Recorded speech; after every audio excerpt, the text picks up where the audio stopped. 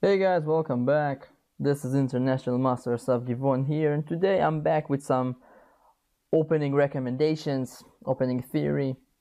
And I was thinking that after my last video on the French defense, I wanted to make also another video about the Caro kann defense, just to make it kind of as a complementary video, because as you know, these two openings, the Caro kann and the French defense, they share a lot of characteristics. Black aims to play a quick d5 in the center and establish a very solid pawn formation in the center. So today I'm going to be recommending against the Caro kann one weapon that I think is a very practical and very dangerous weapon for white if black doesn't know too much what to do. This is the two knights defense. So we have knight f3, d5, knight c3. This one is, I think, considered to be one of the main lines against the Caro kann, together with the advanced Caro kann and the open Caro kann, the knight d2 system. So it's being seen in practice quite a lot. This contains a few little nuances and traps, which I will address shortly. Black basically has three serious options here, namely bishop g4, which is the main line, the very logical move. Also, he has the move knight f6, which is pretty popular at top level, I would say, these days. And there is the move d takes e4, which is also fairly popular. But let's try, first of all, to kind of ward off some other moves that also have been played. The move d4 might seem appealing and tempting to lots of people. You advance the pawn in the center, you create a threat at the white's knight, but it turns out very quickly that after knight e2, because of the fact that black is deprived of the option of playing e5, he is forced to play c5 and basically move the same pawn twice. And after the move c3, black basically has no adequate way to defend the pawn on d4. And if black is pushing his luck a little bit too far with the move d3, he will also lose basically all of his pawns after knight f4, threatening bishop takes d3, pawn to c4. White has this little tactical nuance of queen a4 check, and very soon white will collect the pawn on c4 as well as the pawn on d3, and black is already losing by move number 7. So going back to the position after c3, probably black's lesser evil option is to play d takes c3, after which white can choose knight takes c3, also b takes c3 is fine as well. White will very quickly push his pawn to d4. He will develop his bishop to some nice square. We see that already here white has begun the game with a very nice small advantage of development, which is not something that you usually see in many openings. So after c3, another small detail which I wanted to address, black cannot really play the move knight to c6, which would be the obvious move because of c takes d4. C takes d4, and here one more time we have this queen a4 move. This is really a reoccurring motif in this line that you should memorize. Whenever black tries to defend the pawn on d4, search for that queen a4 move. And basically the pawn on d4 is lost, because if black plays e5, white can use the pin on the knight and just take that pawn.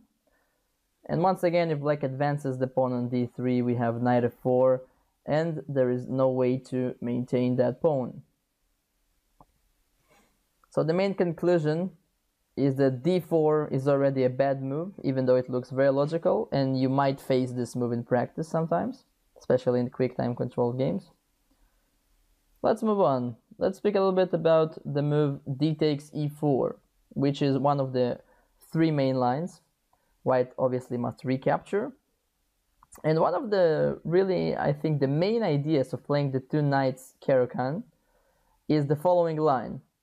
Many players will play in this position against you bishop f5. Why? Because that's a very logical move, and that is also a move that they are used to being played. They are used to play in a slightly similar position in another line of the Caro kann. So after bishop f5, the white's knight is under attack. We must retreat it to g3. This is also a little bit of a tempo on the bishop.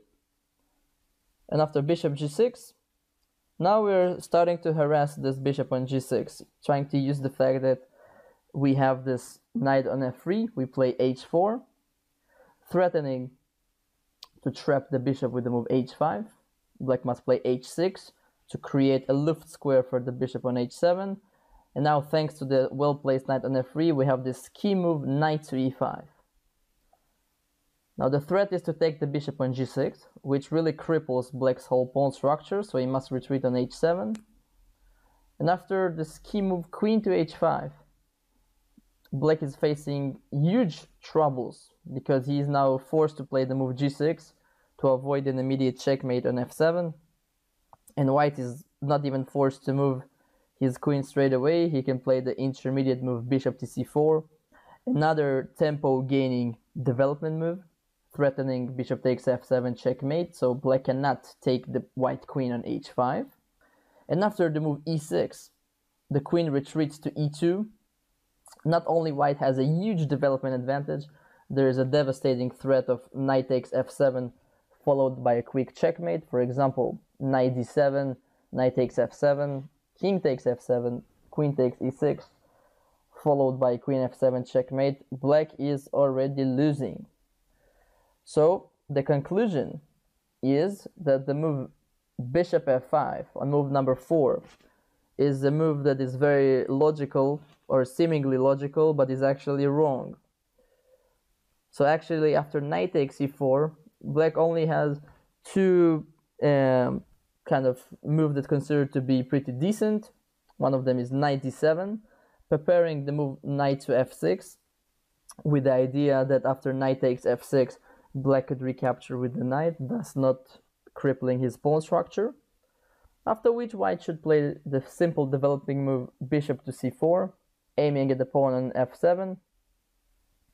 And after knight f6, white has this, once again, little idea to disturb black's natural development with the move knight e to g5, threatening checkmate on f7.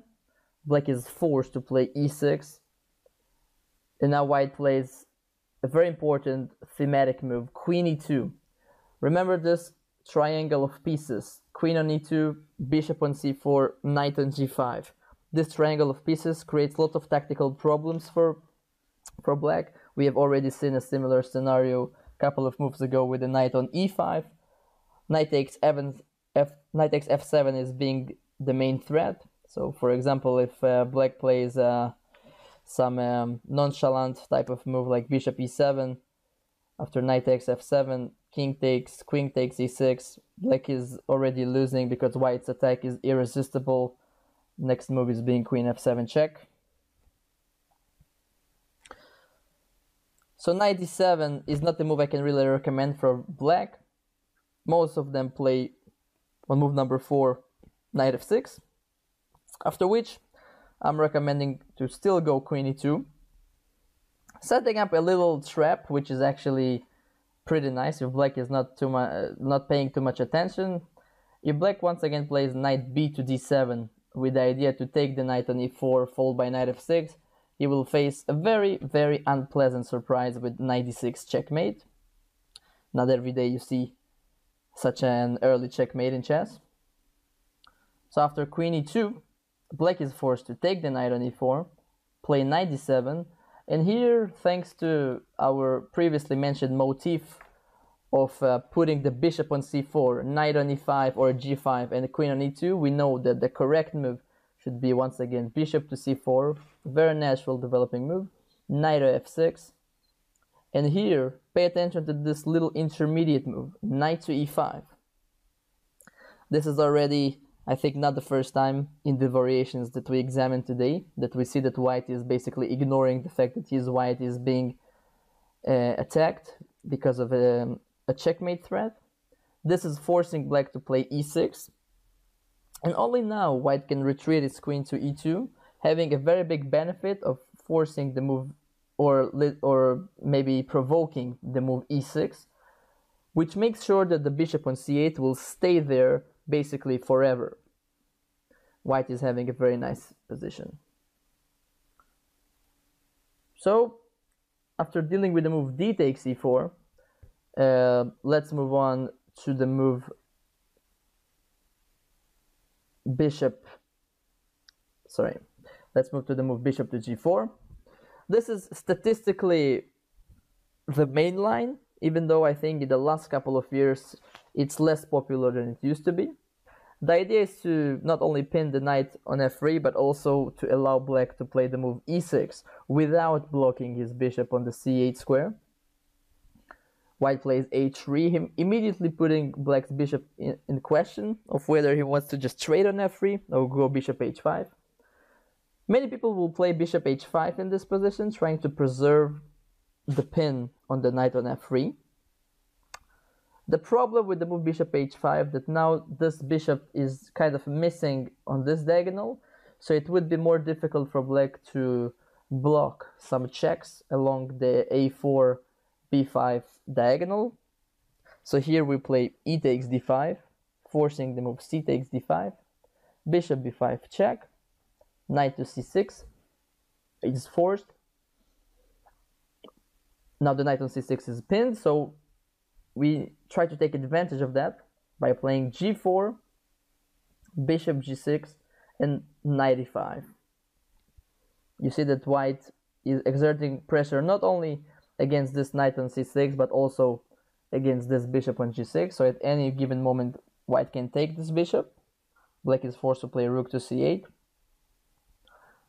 And now after the following sequence of d4, e6, white can play the move pawn to h4, threatening to basically trap that bishop on g6 and to gain a piece, forcing black to play the move pawn to f6, after which white can trade off, use this little tempo with queen d3 to develop his queen side, also pretty much forcing the move king to f7, so we see that black is completely deprived of the option of castling.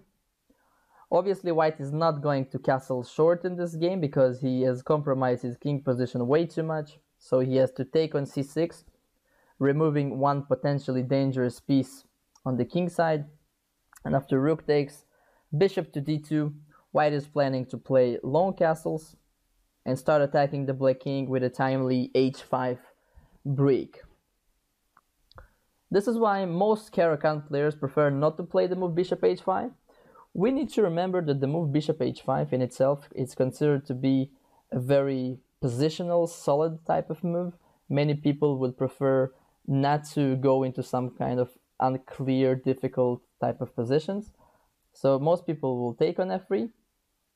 Queen takes f3, which is nice for white because he gained the two bishops advantage.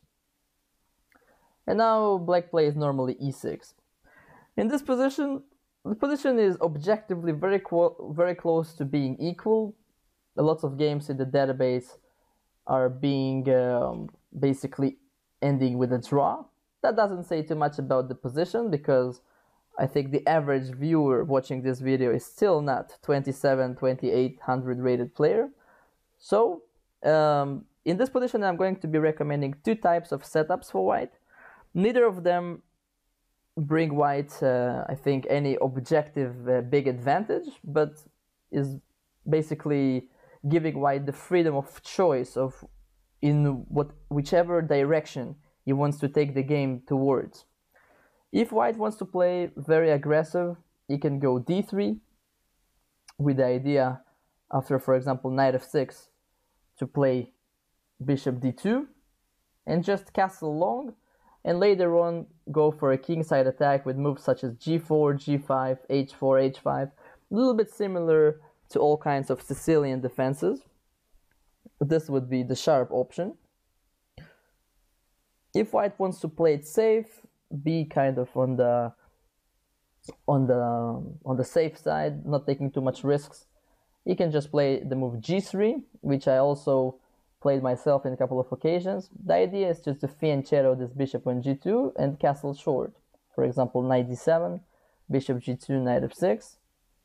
Short castles. And in the long run, white is having that small but solid 2 bishops advantage. At some point he will push his pawn to d4, try to open up the position a little bit, and hopefully at some point the 2 bishops will start to tell, and white might face some winning chances, especially once the position opens up. So that was all about the move bishop to g4, which is a good move, one of the main lines, definitely a move you're going to be seeing. And last but not least, the move knight f6, which I kind of wanted to keep it for the end, because I think it became really popular in the last couple of years, especially in grandmaster practice. It's a very provocative move because it allows white to push e5 and force the knight to move again. So this is one of those positions where black needs to make a pretty serious choice about where the knight should go. Obviously black's intention is not to go back on g8, so black is kind of forced to play an active move, knight e4. By the way, if black plays the move knight d7 as white, I would probably consider the pawn sacrifice pawn e6. After pawn takes e6, pawn to d4. White is a pawn down temporarily, but he has very free going development, while black is extremely stuck there. I really dislike black's position here. So after knight e4, if white just takes on e4, it doesn't really bring anything special. Black will recapture with a tempo against the white knight. So here we're going to play a clever move, which is knight to e2. As the arrows suggest, the idea is to specifically not to allow black to exchange the knights on c3 and basically try to push it away with the move d3 on the next move. So after knight e2, black should play queen b6, use the chance to threaten checkmate on f2, forcing white to play d4. Black plays e6, preparing a counter-attack in the center with c5 and knight c6, a little bit similarly to the French defense. And now one more slightly surprising move, a little bit in the spirit of the previous move of knight e2. Here we play this move, knight f to g1. Not every day we come across such moves. The idea should be obvious by now. We want to push that knight away. Actually, right now that's a threat to win the black knight on e4. So black is forced to play the move pawn to f6, after which white continues with f3. Black is forced to play knight to g5, and after e takes f6, g takes f6, white once again pushes his pawn to f4. And this position is extremely unclear, I would say, like very much complicated, very much interesting. I think it's a very fun position to play for white. If he is well prepared, he can pose some serious problems even to a very well prepared player. One game I can point you towards is the game Alexander Grishchuk as white versus the Dingley Ren from 2016. A very much top game. So for example, black goes back on e4. White can now play the move knight to g3. So we can see that the black knight on e4, while being very strong, is soon going to be exchanged. The black's king position is slightly compromised, and white is threatening to go queen h5 check. And later on, white will try to finish his development with the regular moves knight f3 and bishop d3. And once again, this position is very complicated, very interesting. There is still no clear verdict at the moment as of what is the objective evaluation of this position, but definitely for the white players who are trying to seek for a slightly more double-edged, complicated game versus the Caro, kann, versus the more kind of solid and unclear main lines that most black players with the Caro kann, that's what they basically expect to get. I think this kind of position for them is a less convenient choice. So I really hope you enjoyed this small kind of introduction and explanation to the two knights Caro kann. For those of you who are interested to play this variation, I definitely recommend going in slightly deeper research and basically looking at some good games by strong players from the database. Anyways, hope you to have a lot of success with this line, and I'll see you in the next videos. Cheers, guys.